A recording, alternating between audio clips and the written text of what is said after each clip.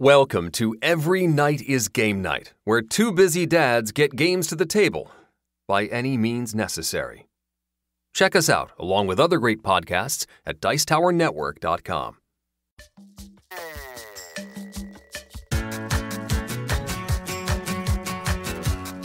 Every Night is Game Night, episode 148, Tiny Towns, Legends Untold, and a personal chat with Jambalaya Plays Games.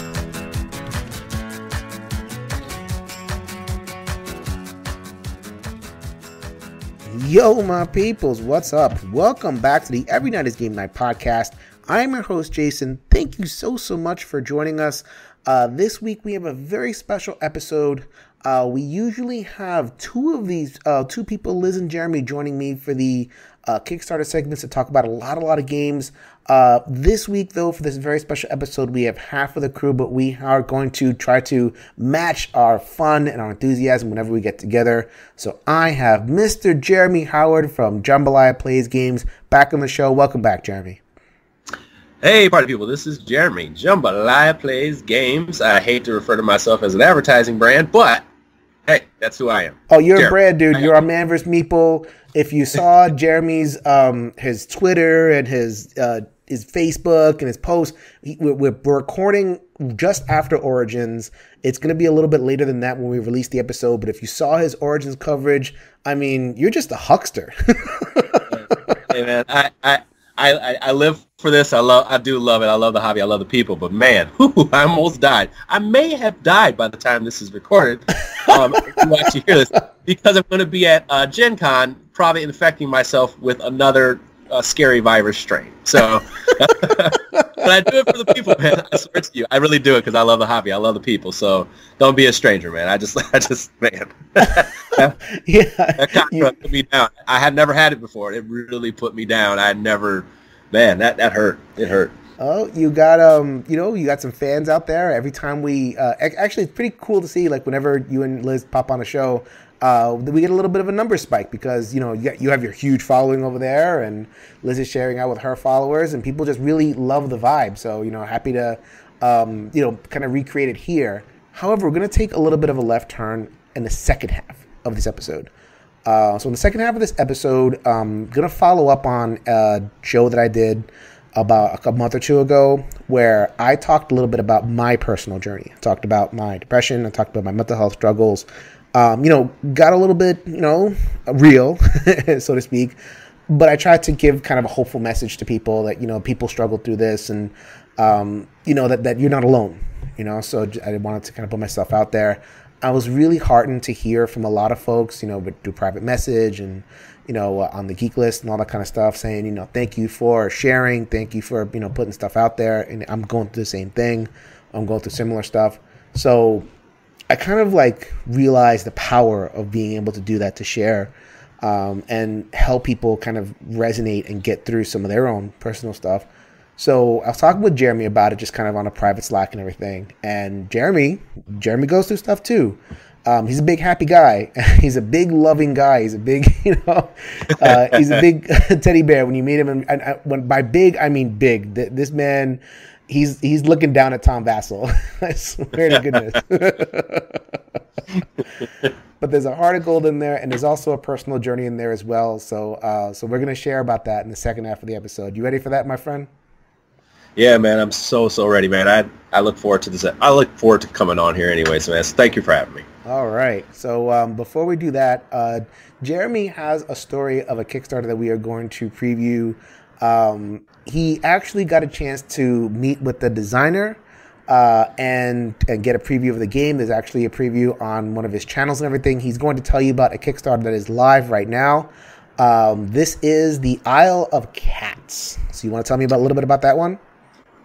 So not to go into so much depth, but it is basically it's by Frank West, and he has City of Kings, which is his big one, and he had another game called Valorian Gardens, and this game is quite a departure from both. It is actually a game basically a tile placement game. It's got a little bit of everything in it, but it's got some Feast for Odin in it. It's got some kind of drafting things in it, and it's the reason why I'm saying Feast for Odin is because it has like a board, a boat kind of thing where you place tiles on it, and you kind of trigger combos on how you cover up that area, but you also have to cover the negative points, which is part of Feast for Odin. Except you don't score like trigger bonuses for enclosing things. You actually have to cover things up to score the bonuses. It's pretty cool and an interesting puzzle to play. And it has a high player count, it has a family mode, and it also has a solo mode.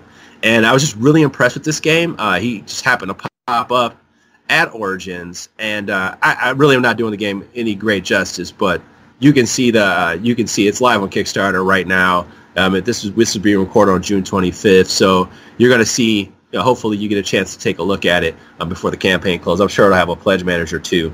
But I think this is by far his best design. You definitely want to take a look at it because it's got some interesting twists to it, and it is not light, but it can be lightened, which is what I liked about it the most. And of course, the solitaire is on point. And I filmed 2 videos of that. So you can see it on the BGG page, or you can go to the Jambalaya Plays Games YouTube page to see it as well.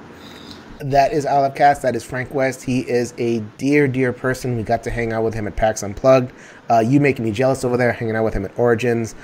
So I'm rooting for him. I want to see all of his projects succeed. So thank you very much for sharing. Very, very cool, man. So let us get to some game reviews upon that. I'm actually texting Liz right now, letting her know that you ninja'd her Isle of Cats preview. She's like, you better. Oops. Yeah. Oh, well, it has to be talked about, right? Yeah, it has to be talked about. All right, let's make it happen. So speaking of games that we're going to talk about right now, we got 2 for you. One, pretty popular family weight game. The other one in the adventure space. So very, very different games. Very different games. We'll get into that in a little bit. But the first one we're going to talk about is Tiny Towns. Tiny Towns is designed by Peter McPherson and published by AEG.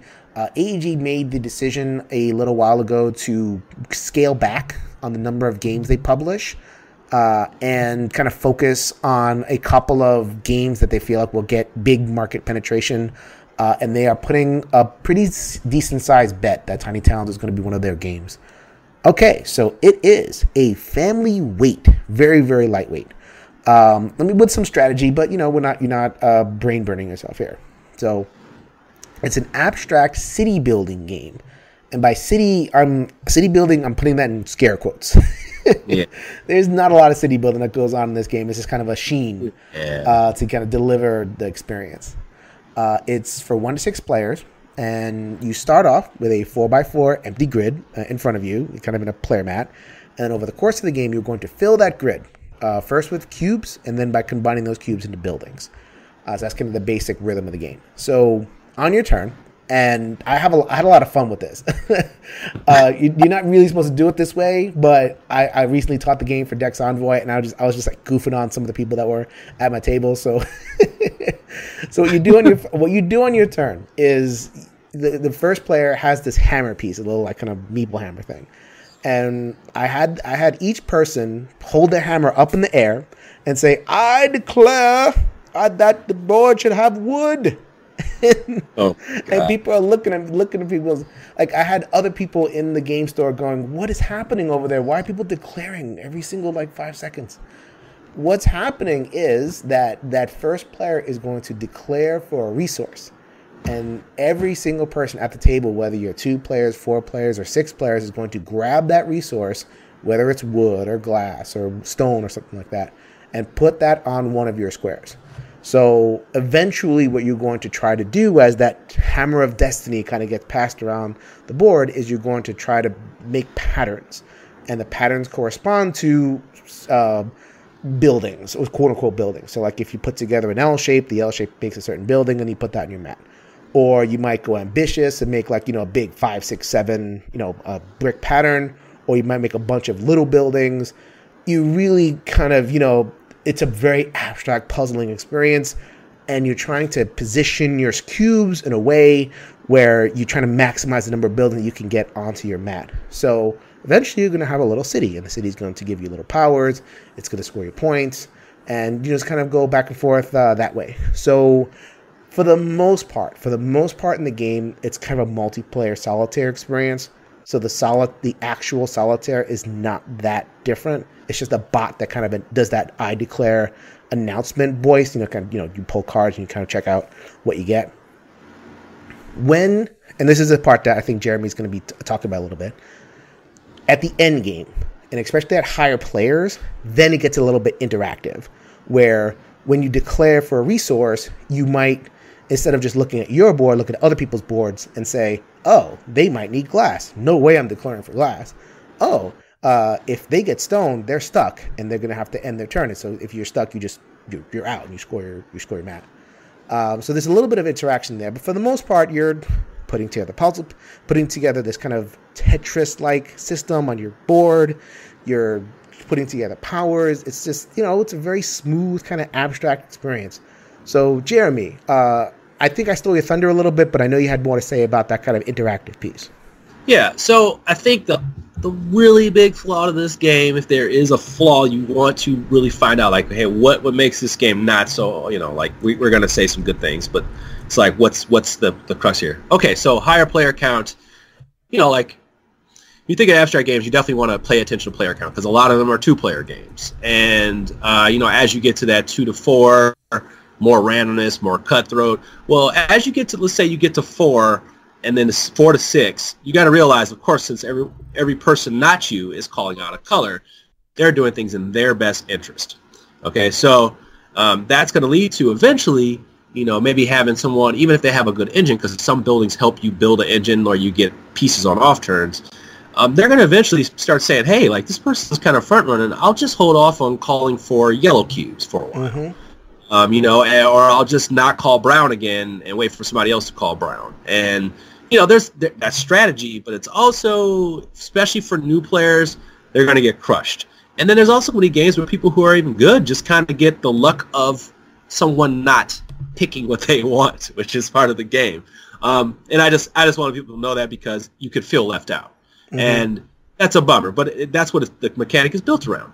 But they also have a deck where you can basically take a couple turns and then use the deck and turn over one card, so at least there's a little bit of extra randomness where you don't feel like, hey, they're only doing this to kind of stop me, and you have a deck. Or you can just do all that deck that has the different types of materials in it and just play it from there. It's however you really want to do it, honestly. They kind of have suggestion ones, but you can really make the game custom to how you really want it to work for you, because it's a really well-designed game. I think this game is excellently designed. Like, and it really came through as a teacher, because I taught it for the Splash and everything. It basically, once you get a table to learn the game, it was one of the very few games where I could just literally leave the table and everybody was fine. Like, normally when you do these splashes, you kind of like there and answering a bunch of questions. It's like, okay, this, and this, and this. With this game, it was like, okay, I taught it, took 5 minutes or whatever it is, and then boom, just go.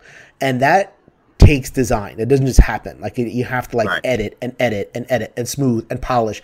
Like, I really did feel like they just took the game and narrowed it down to the very, very core essence of what it had to be, which is the puzzly experience, but also, that can handle a kind of bigger load of player count and everything, and gave you the core of what it's trying to go for. No frills, no muss, no fuss, just go for it. Yeah, I'll be honest with you, like, this is, like when they come up with like this most generic saying, like, it's quick, simple, fun. Like, this is actually what it is. But the cool part is that it is like your own personal solitaire in the way you want it. Like, it's multiplayer solitaire the way you want it. Like, you want your own little puzzle over there. And it's also like the own little puzzle multiplayer solitaire that's not Euro. Like, it's like, hey, like, I get to figure out my own little thing. It's not overly complicated rules. It helps that it has replay value, so you're not going to play the same game every time. One thing that we mentioned is there's 7 different types of buildings, and each one of them has 4 different ways they score. So you can have four of each type. So you can have pretty much, after you do the base setup, you can kind of just shake it up and try different stuff. Plus they have monuments, which is another thing you can have in or not, that create special scoring conditions for in-game or during the game. They give you power. So there's a lot of replay value in this game. It does not hide the fun. Like, it's fun all the time. And I forgot to mention this. I met the designer at PAX U And I remember him telling a story, and I don't want to like completely butcher it and make it a fairy tale here, but I remember, I think his grandfather or his father, he got some of this idea from his grandfather or his father. His grandfather or father made a game with a 5x5 thing, and it like inspired him to make this game. So I thought that was really kind of cool. I remember him kind of explaining it to me, and that's what really got me excited about it, because I'm really about like people and the process kind of thing. Right. And yeah, it just that really hit me, and I got to play it right away, which is really fun. And yeah, I think this game just has. I think the thing is that I think this game has staying power. You know, I haven't played it in a while, but like I'm ready to whip this out at any time. And like this is like I got my son's birthday party coming up. It's perfect. He's 7. I mean, I played this with people. I played it with aunts and uncles. Like it works. It just works because it's easy to learn. So here, I agree with you, and what I said about being well designed is absolutely true. And you know, I can give this game a good recommendation. I had a good time teaching it. All stuff is true. My one thing is that I felt the same exact way about Splendor in 2012, where I thought I was going to play that game forever. It's like so simple, and you know, it's very easy to teach, and whatever. And now you could not pay me to play another game of Splendor. Well, you know, it is. Well, you know what that is though. I mean, if we're being honest, like that's just games involving. Like, you know what? I've never played Splendor, but I've played games that represent Splendor so much and at a better way. I've actually seen tutorials on Splendor. I like had to watch. Like I was like, okay, at least I know what this is. Oh, I've played this game before. It's this. It's that. It's this. Right. It's that. And they all do Splendor better. But you know what? It had to exist first? Splendor. You know? Yeah. So it's like, I understand why they even keep explaining it to this day. And I'm sure the game is better than it was then. But I have King's Guild. That's better than Splendor. I have, Century Spice Road. Better than Splendor. I have, what is that? Majesty for the Realm. Like, games that are like it, they just do it better. Time has moved on. That's fine. But for Tiny Towns, there's games that have the same kind of concepts and stuff, but like not really, like this game can be expanded like crazy, and that's all some people will need. And I'll keep this box, and as long as I know a game that's going to last me for more than a year at this point, it gets to stay, and I'm going to keep, saying, hey, this game is great. Mm-hmm. I'm wondering. I think it's memorable. I'm wondering how much a game that has literally zero theme, like there's nothing to get attached to, it's only mechanisms. And I know there's some people that love that, and I definitely want to put it out there that like if you're a person that loves just only mechanisms and it's smooth and it's fun, then you might actually have a good time with this. But that messed me up. Like there is zero. Like this could have been anything. And I guess and maybe I'm attached to city buildings. Like, oh, it's a city builder. Oh, it's not a city builder. So that disappointed me. But like, am I going to have the same feeling that I did with Splendor, where it's like, I enjoy it, but then it kind of feels like empty calories after multiple plays, even with all the cards, like you said before, different buildings and everything. Right. Am I going to come back to this in a year? That question that you ask, I don't know. Okay, well, I totally agree with that, and it definitely depends on like how much you even like say this is a theme or not. like that's the same thing. Like, okay, so yeah, you get buildings that look like buildings in a town, and you make your town, but you don't name it. You don't have any like like these tiles are grass tiles that need to have X on them. You don't have those types of things, but the game has the potential to have that eventually.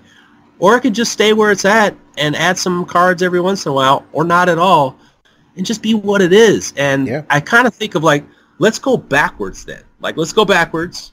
It's called Tiny Towns, whether you feel the theme hits or not, and let's strip that away and just say, ooh, this is like a polynomials game. Okay, let's strip that away.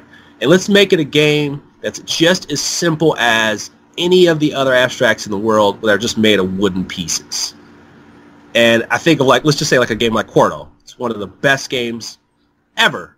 You know what? Nobody talks about Quarto. But it sells out. It's in every game store for a reason, and it's not junk. Sure. It sells like crazy. Pylos sells like crazy. that's where we are in a time. We're in a time where, you know, like we want shiny box, we want good gameplay, but we really do want a shiny box because it's attractive, and we also want shiny things when we open it because it's attractive. We want people to come sit down and play with this. But like for me, it still will always be the core of like gameplay over everything, and like this game has that. I just hope that this game, and I believe it will. That's why I'm keeping it, and I really advocate for it.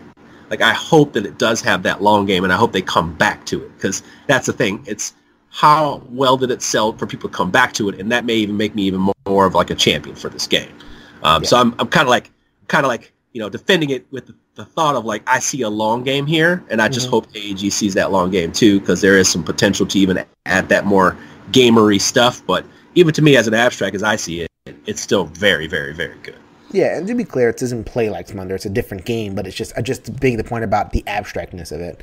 But yeah, I mean, if you like that kind of game, like, you know, the reviewers always say that, you know, if you like this, I don't want to be that guy. But at the same time, you know, just want to make clear about, you know, what you're getting into. This is not a city builder, but it is a kind of slick little abstract game that you might enjoy.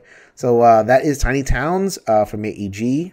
And now we are going to get to a very different game where Tiny Towns, I almost like had fun putting these two together because they're so opposite.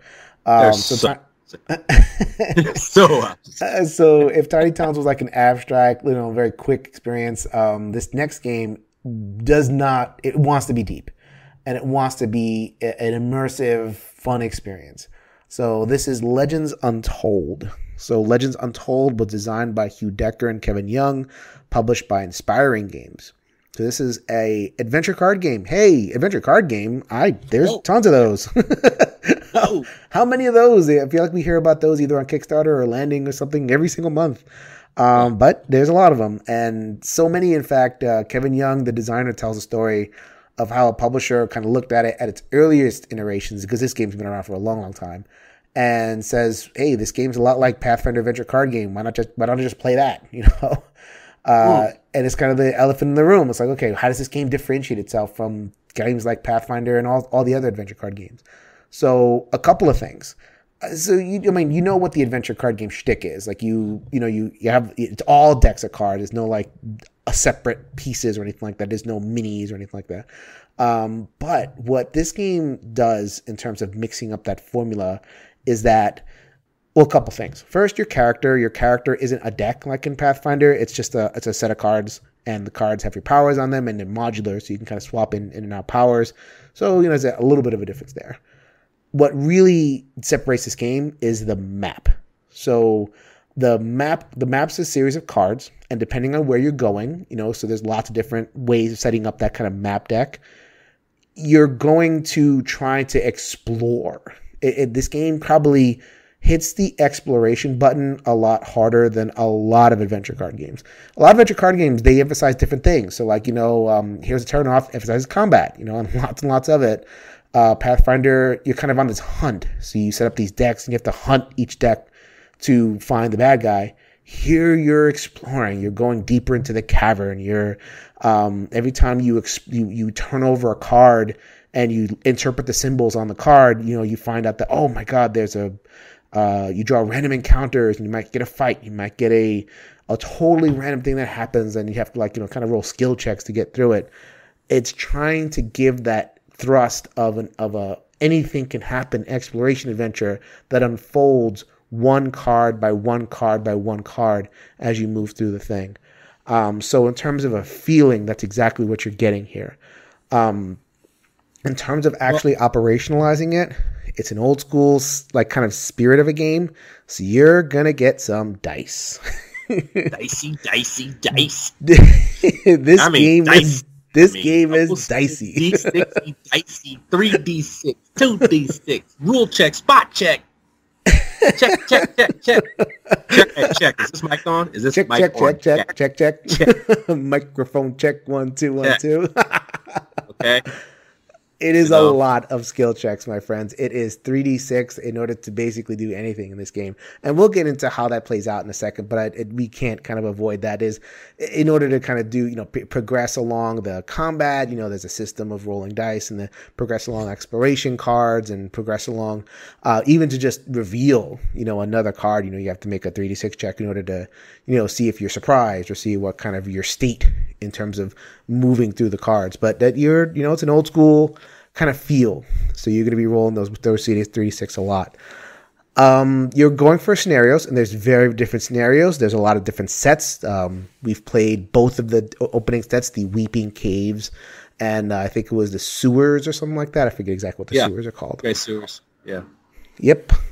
So then, and you have an ongoing campaign that you can set up. So there's a lot of kind of replayability there. You can combine the sets. Please don't do that willy-nilly because you might get some weird combinations, but you can kind of, flavor up the base deck with, certain cards, certain encounters from different sets. So really that's kind of what you're doing in terms of a base experience. So Jeremy has a little bit more to say in terms of like the background of the game, because the game has a little bit of an interesting story in terms of how it landed into its present form. You want to share that a little bit about that?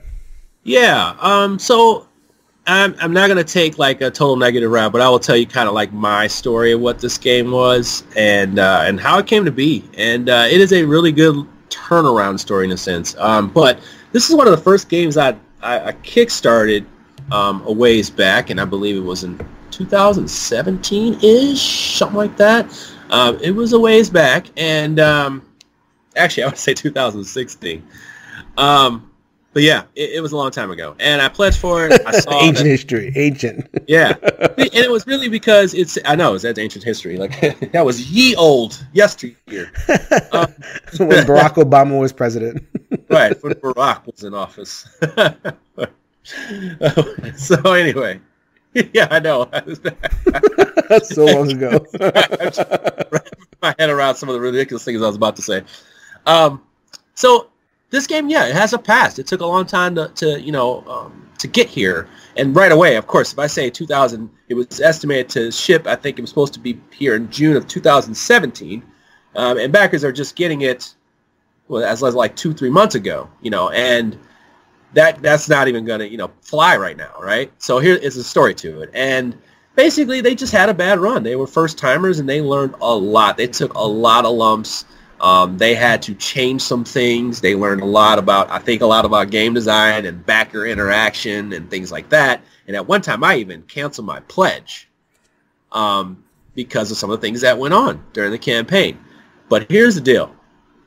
This game, the people behind it did a complete, they just flipped the whole thing on its lid and did the best they could to give to the backers what they asked for.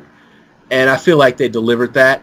It's a little bit different than what they initially showed, but the heart of what they created is there, and that's why I think this game is a good game. But what you're basically doing is you're trying to get to these different locations and also the different icons in them. You'll have some traps and barriers, and as you enter a room, and this is the cool part, you're actually going to decide how you're going to enter the room, and that will kind of like you're going to roll against that to determine. Like, are you going to come in alert for other things that are going on? Or are you going to just be bold and kind of ready? And then are you going to be careless? So if traps spring up, they're going to affect your roll. And also how you approach enemies in that area. So there's a little bit of, that too that I like that's really different. Like I said, as long as you're fine with, rolling for this, rolling for that, you're going to be good to go here. I'm glad you brought this up. I'm going to break down exactly. Okay, so I have two issues with the game. You just nailed one of them. So we made the jokes about check, lots of checks and everything, the dice rolling and everything. The part that I had, the biggest trouble with is just that process of, okay, you've cleared out a card and now you're ready to go to another card. So now I can't just flip a card. I have to roll a check to see if I'm alert or careless or whatever it is. Okay, roll a d6. I roll the d6. And then I have a combat in front of me. And then I have to roll to see if they're surprised. It's like, okay, there's a surprise round, who gets like kind of the first shot and everything. Yeah. And then not only do I have to roll a surprise round to see kind of what happens, now I'm in this like extra phase of combat where I can do a melee attack or I can do a range attack. And or the range character I think goes first, and they get to shoot. And then because if the monster engages the archers in melee, then they can't do their archer attack. And it's like, what's going on here? Why can't I just? I made 3 separate levels of checks, all with their own modifiers, because there's a lot of modifiers, +2, whatever you got. Yeah. And then now I get to do regular combat after this chunk of roles that I'm not really sure they even all needed to be there. Why not? And I think that, again, reading a blog, Kevin is really trying hard with the game, like you mentioned before, always improving it, interact with the backers. He's trying to say, okay, I wanted a little bit more tactical depth, with the melee and the range. Yeah. I just felt like, okay, fine for one, but it's happening a lot. And if you play the campaign, then maybe depending on how many times you encounter a combat, maybe 4 or 5 times in a session, you just get into the roll. It just feels very cumbersome, and you get that dice fatigue that sets in. I'm wondering if it had to be that way. Yeah, I mean, it's so D&D-esque. But it does feel like you're rolling more. Yes. You roll. Because you really are. So if you come up on certain encounters, you're going to have to make a choice on a tier of hey, 15. If I hit a certain number, I get this. I get this opportunity. If I hit this, I get that. And then also you get a chance to use your stats to buff them. To buff, to kind of help out with your rolls and your base stats. Okay, all there. Love that. That's what we want. You got that. That makes sense. Okay, so I can pass this trap, or I can have this conversation with this elf or something like that, right? Mm-hmm. But when you get into combat, man, you are rolling for different levels. It makes sense. Okay, I got to roll for range. If I have range, I should get a kind of a combat advantage. Plus, I may be alert, so I need to roll to be alert. So I know that I get kind of the jump, where I put an advantage, put advantage and disadvantage on people based on using flipping a certain skill or card or whatever. I like all of that, but you're right. It's a lot to track. It's a lot to track of. And I mean, as I got deeper and deeper into playing it, I got better at it. But I did realize, hey, man, you are rolling quite a bit. And until you have command of the rules, you're going to be really deep in that rule book, man. And that rule book, it's not great. That 56-page rule book, you mean? The big fat rule book that has indexes. It's what's going on here? And what I'll say is you'll hear if you hear a lot of different reviews of this game, you'll hear a lot of rolling. It really is that particular phase of the game. For the most part, I didn't mind it at all. And this goes into a positive where it's about 30% combat. So you get an encounter, at least an encounter every single card. But not every encounter is a monster. A lot of times you get these kind of random encounter type things. Yeah. And those can be really fun. And that's actually where my most positive aspect of the game is. It definitely embraces that spirit of a lot of different wacky things can happen, especially as you get more sets and shuffling weirder stuff. So you might meet, I think it was a baby nymph or something. And it's this baby nymph is crying. How do you calm it down? You have to do a party test, which is kind of this, or a tiered test. You have to make multiple rolls in order to calm it down, and it's kind of a push your luck. So it's he's kind of calm. I can roll this d6. I can roll to make him really calm, or I can, if I fail the roll, then I'm going to really cheese him off, and he's going to cry more. Yeah, I'm looking at this. I'm looking at this one this one card right here. I was there's some couple cute ones in here. There's a this water nymph, and he's he's in a humanized shape. He says, if you wish to pass, just sing me a lullaby. Yep, and then you got to roll. That's the one. There's stuff there. That's the thing. There's a lot of cool stuff in this game. And believe me, I'm only getting that out of the way because I really like this game a lot. Sure. But the combat part, like I said, you're going to be their first couple of games, you may be stuck in that rule book. You're going to have a lot of decks to kind of sit down and sift through. But once you get that organized, you're good to go, because it is it's a good adventure. That's the cool part about it. This is what I'll say. A lot of these adventure card games do not offer adventure. They shouldn't be called adventure card games. This one can honestly be called an adventure card game. Adventure, right? That's the best way to say it. It is a true adventure, not just cards. It's not just combat. It's not just, this particular experience. It's not basically a big hand management puzzle, which some of these can be. Right. There is adventure. There's imagination. They tell stories. Is the story weighed down by this rolling issue? For some people it is. And I'm not going to, skimp on that. For me, I'll be honest with you, like I kind of skipped some of those roles, like, because I really wanted to kind of go through the story. So like, okay, I'm not going to go in through surprise. I'm just going to take an average and get through it. And and maybe that was just me kind of wanting to experience the story and everything. But it just, I do. And I also wanted to avoid that dice fatigue. But beyond that, there's a story there and there's an experience there and there's random stuff that happens, which is what I wanted out of adventure. Actually, at this point, I'll just, I'm sorry to interrupt you, Jeremy. I just want to give my second criticism of the game. You mentioned before about the symbols. There's a lot of symbols. And there's a lot of symbols. And it's going to take you a long time to kind of overcome the barrier of how much symbology there is to, and it all makes sense, like kind of once you really wrestle with it. Like a little barrel means, there's like something hiding in there and you have to pull it from this deck. And it's just a lot of interactions.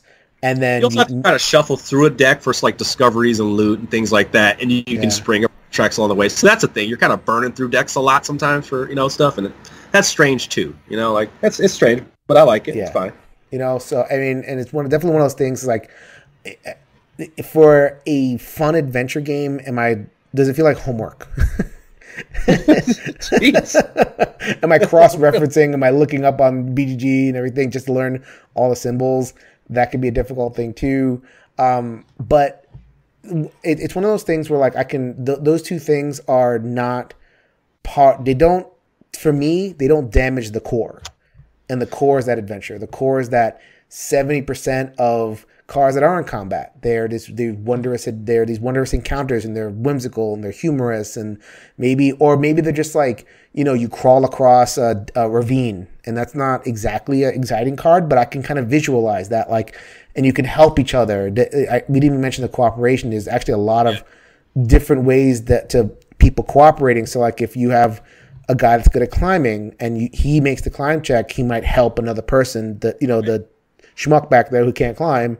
Okay, you succeed too. It's not huge, but it's enough, and it puts me in a good mental space. It really does. For the most part, despite my issues with it, which are very clear and might be game breaker for some people, for me, I really liked it. This game is really the beginning.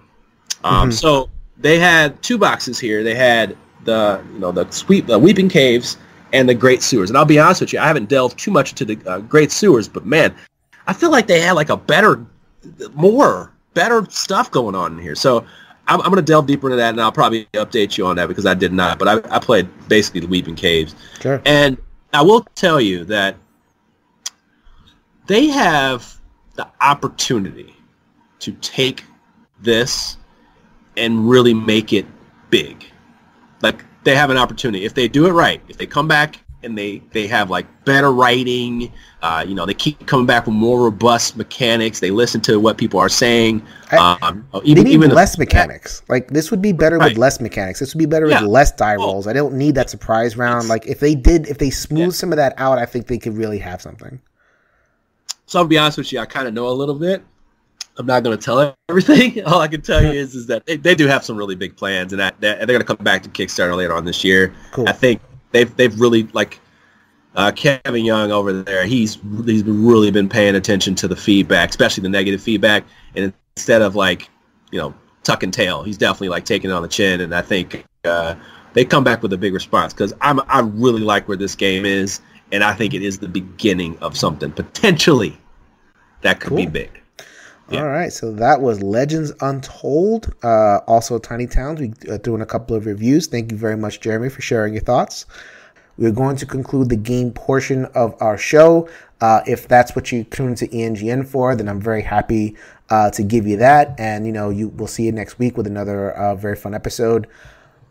We are going to take a turn to a little bit more of a personal chat. And, I don't have anything prepared. I know some general stuff about what goes on with Jeremy. But, I'm actually kind of eager myself because, I barely scratched the surface here. And, like I said before, guys, I have been honest about my journey. And Jeremy has a little bit of a journey to share about himself. And, we're going to try to keep it hopeful, but we're also going to, quote unquote, be real and honest as well. So, my friend, you got a story. One of the things I know about you is that you were in the armed services. And, you got some other stuff going on. So, actually, you know what? When we were hanging out at PAX and you were mentioning before about, like, some people and some people that go through the armed services stuff. So I don't know if you wanted to talk about that one first or if you wanted to go somewhere else. Or I'll throw the floor open to you. Oh, wow. So I'll kind of give you just where I am, where I'm from. But sure. I hail from Milwaukee, Wisconsin, and I was born and raised here, but I lived a little bit everywhere across the United States, mostly here in the South region, South Carolina, North Carolina, Arkansas, Alabama, Atlanta, those types of places like that, Chicago and Ohio and things like that. So did a lot of that. I went to the military when I was 19. I went to the month after I turned 18, and it was great. I was in the Marine Corps. I served there for 2 years, and I got hurt, and I came home. And one of the things that I found out when I was in the Marine Corps was that I kind of had an anger problem, and I didn't know I did, because I'm not a fighter, and I'm not really a trash talker, but it kind of came out of me. And the reason why I'm saying that is because I found out something else. So I came home, and when I came home, one of the things about the military is you have a very tight brotherhood. And when I say tight brotherhood, like after a while, when people say civilians, they kind of get that into you when you're in the boot camp. But you kind of start saying that because you start to look at your family, yourself as like us, and ride or die, man, ride or die. Like our family. Honestly, I'm really not playing. Like, you civvies over there, don't touch us, like our family. Not only my brothers, but also their family members. It's like we're us. Yeah. And when you come back home and that's not there every day, everybody else is weird. So I came back home, man, and I really hit that depression. Even hanging out with my friends, I was just like, they don't get it. And I never shot a bullet at anybody, thankfully. I had to, because I don't know if it was really in my heart. But I know that the duty, the sense of duty was, and I'm so glad I did that. But when I came home, man, that had hit me, and I kind of went to a very, very deep depression. And I actually didn't know this right away, and then I realized this was in my family, depression. Mm-hmm. And years later, I was a teacher. And I'm a teacher. I actually train adults now, but I was teaching elementary school kids. And I was kind of in a weird part of my career, but I eventually started to go back to counseling again. And I realized I was doing some pretty destructive things, up and down, just doing all these kind of weird, erratic things, highs and lows, spending uncontrollably, making bad choices with my body and things that I was putting in it. And I found out that I was bipolar. So I realized this, the one thing about me, and I'll tell you, I'll be very honest with you, because I actually did this for Kate's Corner, a blog I wrote about this, is that I'm a very positive person. I'm a very energetic person. As I say, I'm the minister of good fun. I can, have a party with an idea that I saw on the back of a bottle cap. I can literally have fun, starting from zero. And at that time, I could go and not stop the party, and then continue to not stop the party. And as long as everybody was with me having the party, they didn't care because we were all having a good time. But at the end of the day, the party ends, and then everybody has to go home. And when I went home, I was in the worst condition ever. And that's the part that people didn't see, or the part where I didn't come around anymore at all. All of a sudden, it was where is this guy? It's because I didn't want to leave. I didn't want to be around humans. And, that was another side of me. And I'm so glad that I started to go to counseling for that. And I always try to tell people, like, it's hard. Thankfully, I have a wonderful woman who's in that field that slowly over time, it finally convinced me, thank God I met her, that, that was something I need to push myself towards because of my past. But, like, that let me know at least where I was, and I still had some hills to climb, and that's where we'll get to the gaming part. But like, without her, man, and without like some of those turning points that could have ended my career, my future, like, man, oh boy, man, I always tell people, like, take the risk, talk to someone if you can. Now, yeah, I'm going to try. Actually, okay, if I can, I'm sorry to interrupt you. Just to talk about bipolar a little bit, because we have a lot of listeners who don't know what that is. It might be a little bit of a scary term. So maybe you could share a little bit about what that is for you. Okay, so bipolar is for me. So there's bipolar, I believe, 1 and 2, and like, I'm mild bipolar. So what this is basically, you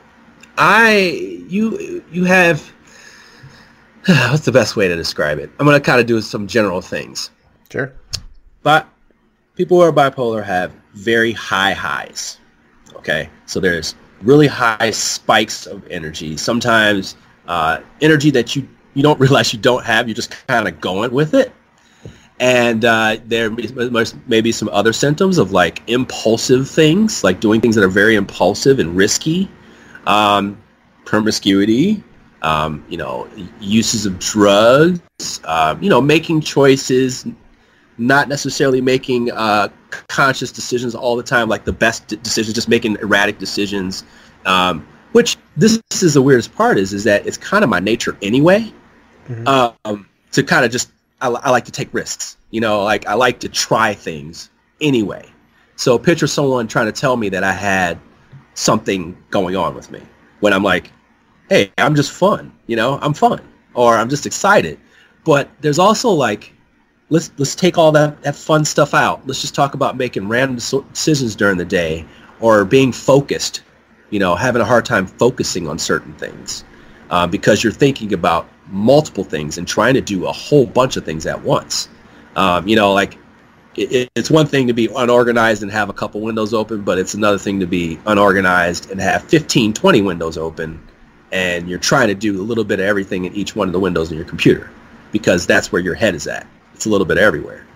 And it can be quite a bit. And like that thing is followed by this other low, which sometimes the manic depression, that kind of they call it manic state in a sense, but then there's also that other side, which was usually where the depression kind of gets lumped into there sometimes. Like, I'm not a doctor, but that's kind of what it is really for me, because the other part is such a drastic drop off of that depression, man, and it mounts up. It mounts up because you don't see it coming and it crashes. Yeah, like, obviously people know my background. I'm a psychotherapist and I deal with people with bipolar. And a lot of them, like, you describe that manic state of like, the riskiness and like maybe like a heightened sense of confidence. You just feel like you're on top of the world. I can do anything. So that's what I say, the Superman complex. I call it Superman complex. It's like you are the chicken hawk. I don't know if you know the cartoon, but yeah, that makes me old. But like, you really do feel like you can do anything. Like, I was a great athlete, but think of it like this: like, I'm already cocky. My dad gave me that, that kind of swag.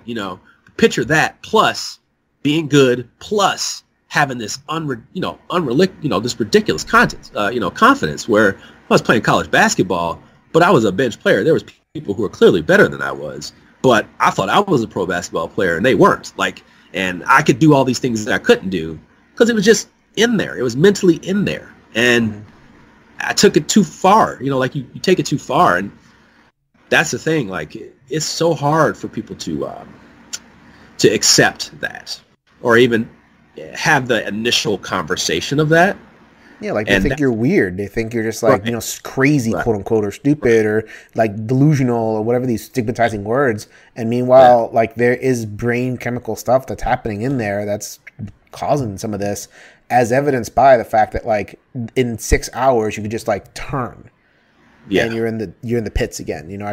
I'm not bipolar. I have depression. I'm not bipolar. I can only imagine, No, I'm serious. Like, the thing is like, to go, I mean, I'll just cut the personal, like the personal side of it in a sense, like the personal, like life side, and before we get to the gaming side of it, but like the personal side, like I always make sure I'm around a lot of, my fellow brothers in combat, my brothers and ladies in combat, and we, whenever I even see random people who are military folks, I always, I jam them up, because the best thing about being in the military is you can actually get a little up in people's face, because we are used to that. So when I see these people with their families, or I talk to them, I'm like, hey, you need to make sure you're getting taken care of, whether that's just for medical care overall, but also just make sure that you talk to somebody, because I work for the VA, and like we try to make sure people are getting these services, and a lot of people don't get services because they never walk through the door. Now, how you care about the services of the VA, that's fine, but I'm just saying, not just for you, for your family, and we can help. And I'm especially in the counseling part, because of so many military brethren, committing suicide and things like that.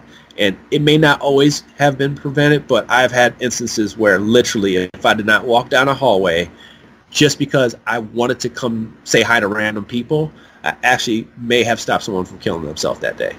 And I am not a counselor. I'm just a guy who happens to like to talk to random people. So thankfully, I'm a guy that happens to take weird breaks during training, and also walks down a hallway I shouldn't have been, and likes to talk to random people that day, And I just tell people, like, that's why it's so important to, man, just make sure people are getting counseling. And even if you're not in the military, man, make sure you just, do that. Do it. It's okay even just to talk to somebody, even if you're going through anything or nothing at all, just to have a voice, a different voice. But I love how you describe how because when you think of military, you think of the people who saw active combat and they saw all these crazy things. It's not just that though. Like anybody who is in there and now they don't have it. Like they even talk about anytime you retire from a sport, or anytime you're into something, and it's a brotherhood, it's a family, and then for whatever reason you don't have it anymore. And I imagine for the military, it's like times 10. You know what they call, when you go in the military and you call it washout, or what they write in your paperwork, because I used to work in the benefits part, they'll call it when you get discharged right away. Some people get discharged right when they come to boot camp because they lied about something or whatever. Yeah. They call it failure to adjust. And it's interesting when you leave, I call it failure to adjust as well, because you got to adjust back to all these people with different rules, and, maybe you come back home after 4 years of military, and you're with these 22-year-olds and 19-year-olds, and you're like, you have no idea what I've seen my entire 4 years here. You have absolutely no idea what the world looks like, or this and that. It's not even a high and mighty thing. It's just like you may have been just exposed to so many things that someone your age hasn't, and that will make you, push away everybody, or when the rules reset. Even with your spouse or someone that was with you, when you're out, they may be more adaptive to trying to adapt to what you did, but now you're both out there, and it's it's not the same. It can cause a lot of different things, and alcoholism and all these types of stuff. But I want to go over to the gaming part. So let's do it. Yeah, let's do it. I was just saying that. Okay, we need some games back in here. Okay, so this is the thing. So I come back into board games. I was around, I want to say 2015 ish. My father-in-law passes, right? And we get a decent chunk of money. And I said, hey, I really would like to get, she was like, well, you can do something, whatever. And she was really kind to me, and she said, hey, I'm going to give you some money before we put all this stuff away to get some clothes for work and da-da-da. And I said, I want to get back into board games. So I decided to kick up this hobby again. And, I went to that, and, I discovered Kickstarter. And like some people in this hobby, I did kind of exactly what everybody else does on Kickstarter. They start backing a lot of things. And one of the games we just talked about today, Legends Untold, is one of those. But and then I just started backing everything, and Kingdom Death Monster and Gloomhaven and all these big box games. I just can't remember what they all were. Interesting enough, I kind of own most of those games. And I was backing things like crazy and buying all these games and charging things. And what I realized is I was feeding into my mental illness. Wow. Like, I was feeding it. I mean, I was feeding it. Wow. And it felt so good. Like, it felt so good. The rush felt so good. And I was on that high. And that's the thing. Like, if you're doing medication and stuff, that's great. That's fantastic. But you still have things you have to learn and limit. And you have to decide what's most important, you know, in the end. And that's part of what, you know, like, that's part of the rules of the game. You got to know, hey, like, I can't make these choices. I can't be up at all hours of the night drinking and making choices to buy games. You're feeding yourself.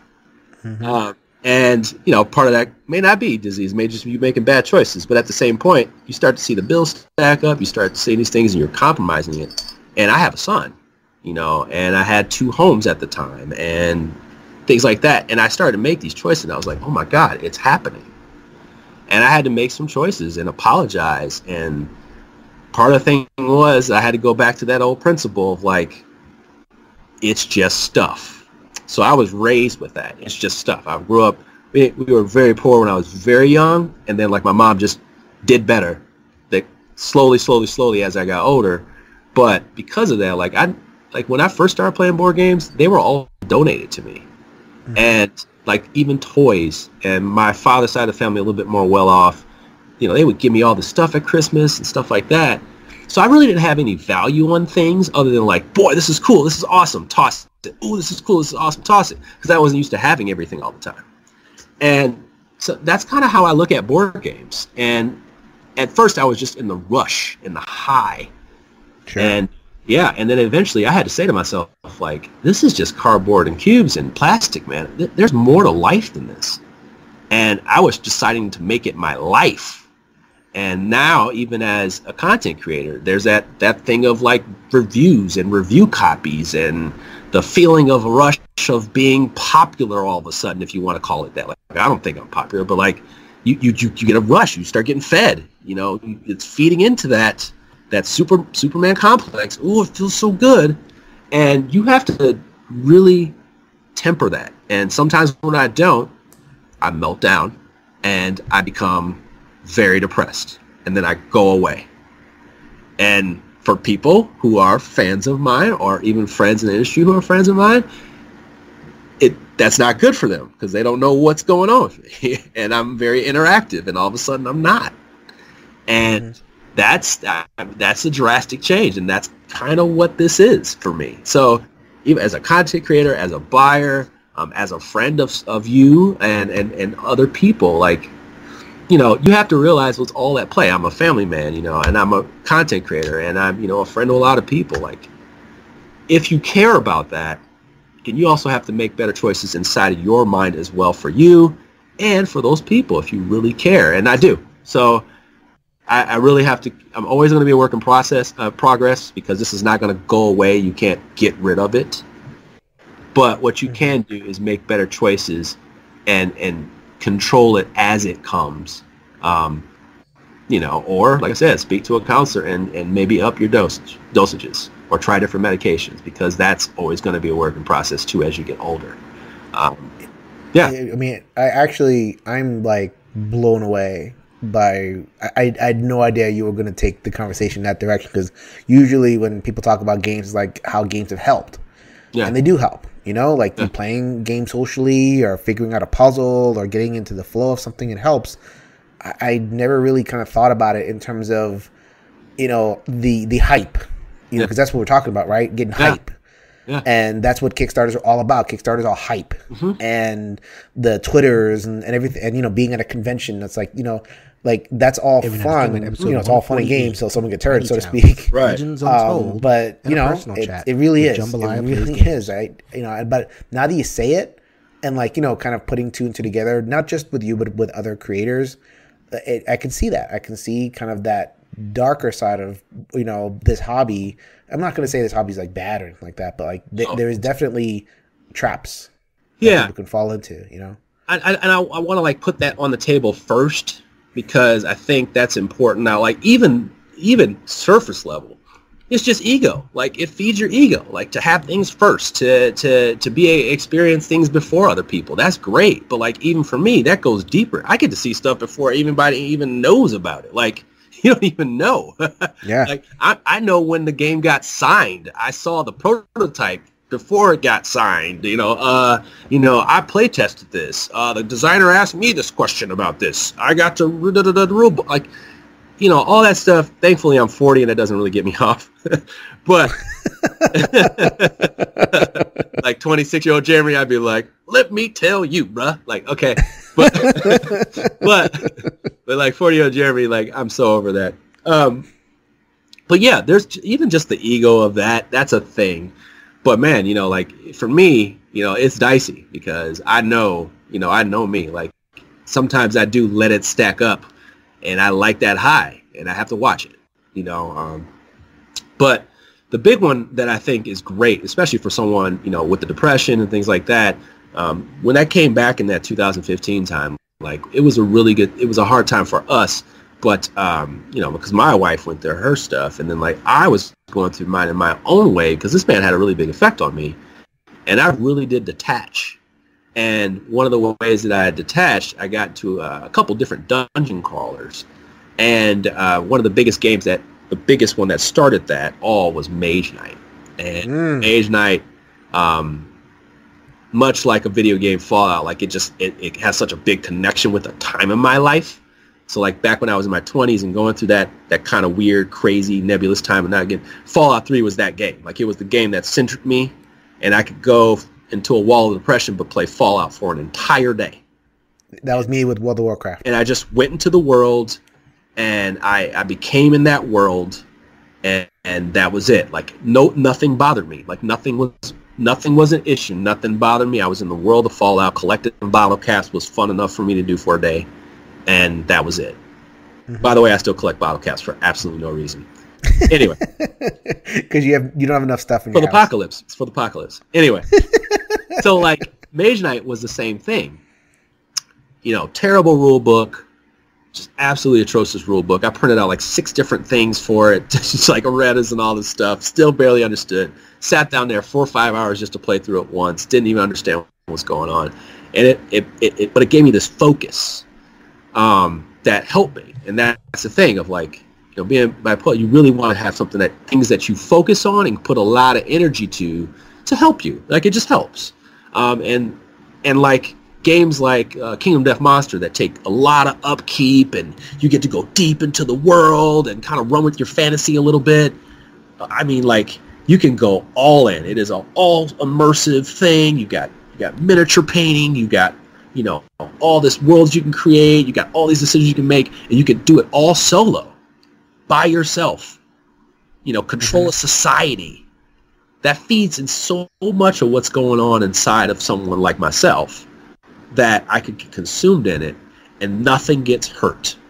Nothing, things get dealt with, and thoughts get thought out, and because I'm in, and if the game is that good and that thematic, it works. And what I found out is that I wasn't going to have the friends who like that kind of stuff.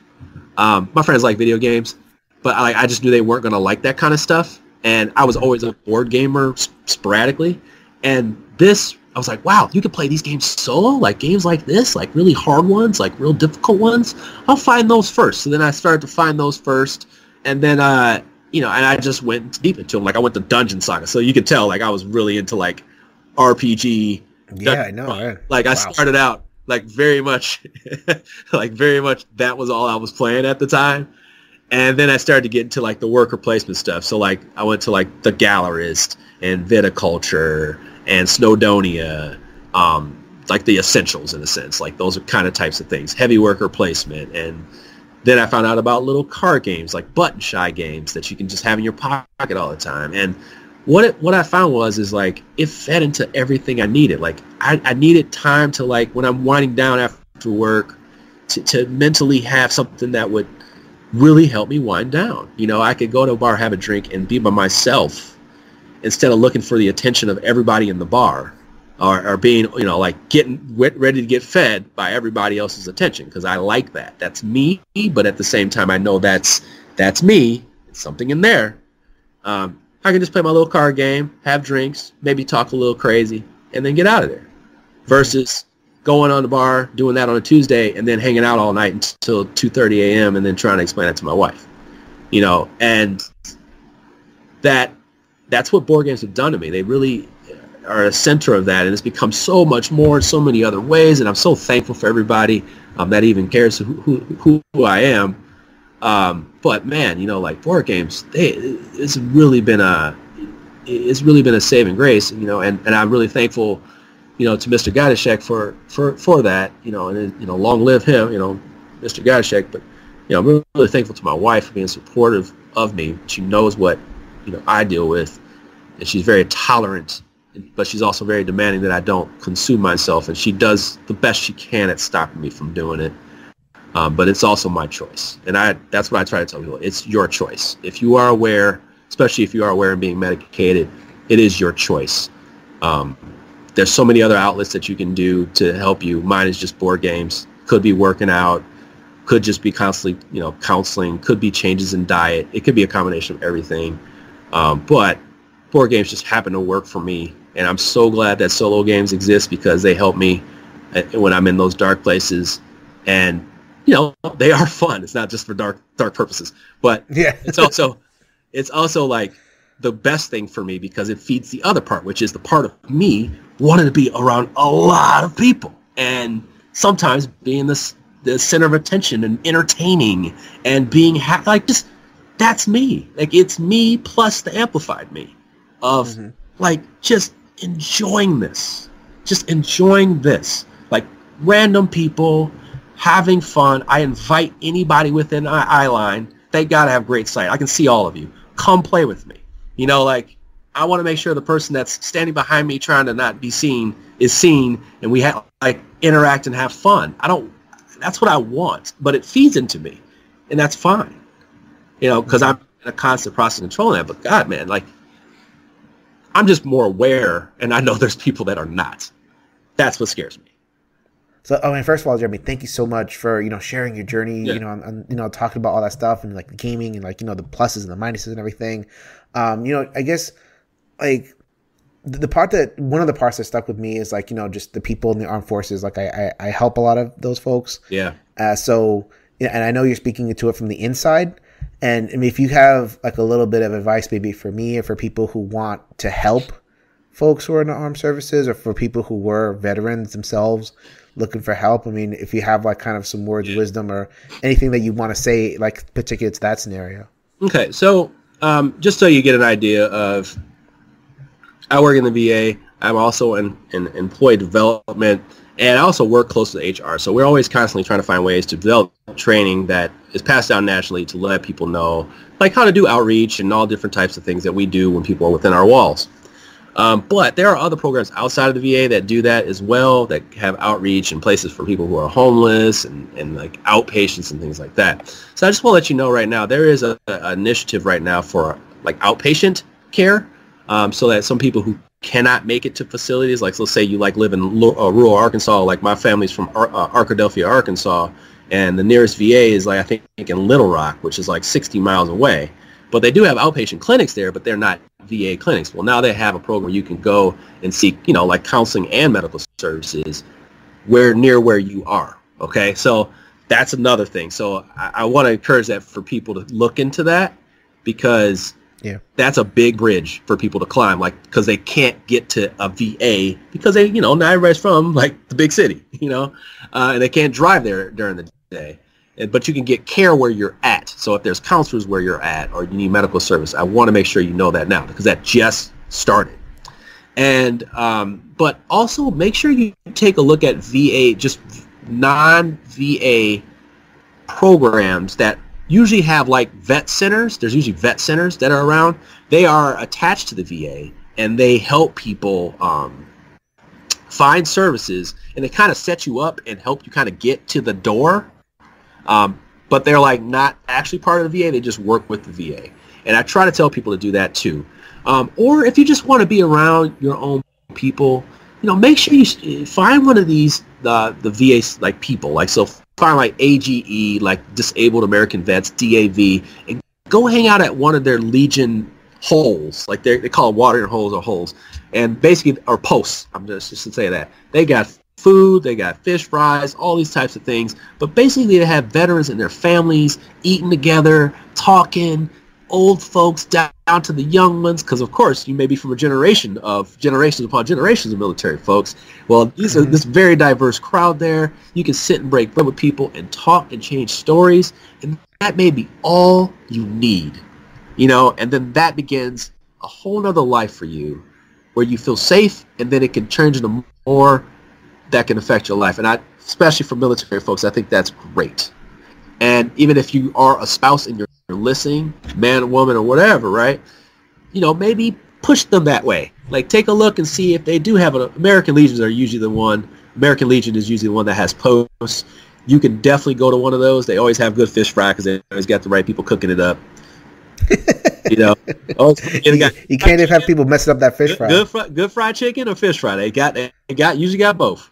Go ahead, go over there. They'll hook you up, and then you also just have a good time, man. And I really want people that are military folks to not feel like it's over when they left. It's not about money when you leave. You want to make sure you get care, and then get care until the day you die. And when you die, the people that you leave behind are taken care of as well. But in order for that to happen, you gotta go now. You gotta go while you're alive, so that you can live the best life you can for you and your family. And even if you just have a cat, your cat expects you to come home, okay? It doesn't matter. That's why I try to tell people that's a joke, but I try to tell them, even your cat expects you to come home. You got to be with it, man. Got to be with it. And you have a chance, even if you had a bad military life and things happen to you. You want to come out of the other side, man, and not make other people pay for it. And I don't want that. And I don't want you to pop yourself off or hurt somebody else because of something that happened to you. You never talked about it. Get you in there, man. I mean, that's the whole point of these personal chats, to let people know, not only if you're a veteran, but in all walks of life, that, the people who go through stuff, you're not the only one, someone out there loves you, even if it's just your cat, someone out there absolutely loves you. There's someone out there resonates with you. Someone out there is going through maybe not the same thing, because no one goes through the same thing, but something similar. And, just don't be afraid. Reach out. I've, had a couple of people reach out to me. I'm sure, Jeremy, you have people reaching out to you all the time. Yeah. Maybe after the episode comes out, if we wanted to hit up Jeremy, is very available. He's very hard. Available. But you get my email is Jamba, like Jambalaya, but it's Jamba PG. So it's jambapg at gmail.com. I'm sure you can leave it in the notes or something like that. But I'm very readable to find. My name is Jeremy Howard. You can go to the Jambalaya Plays Games community, JambalayaPlaysGames.com. All those places you can find me. I'm always willing to talk to people. If you need to talk for a minute on the phone, I will do that if I have time permitting. I don't care, especially if you need help. You need help. I help people the best way I can, whenever I can, or I'll put you in the right direction, because I also have to watch my mental space there too. Because I get to save people, superhero complex. I can't do everything for everybody, but the best part about what I've learned as I've gotten older is to also be the person that knows where to pass things off to people that are better at what I do, that better than what me, because I do have knowledge, but I'm not the specialist. You know what I'm saying? So you have to do that. That's just life. But yeah, it's something I have. Jeremy, you got a heart of gold. You got a lot of bravery coming on here, talking to, sharing about your story and everything.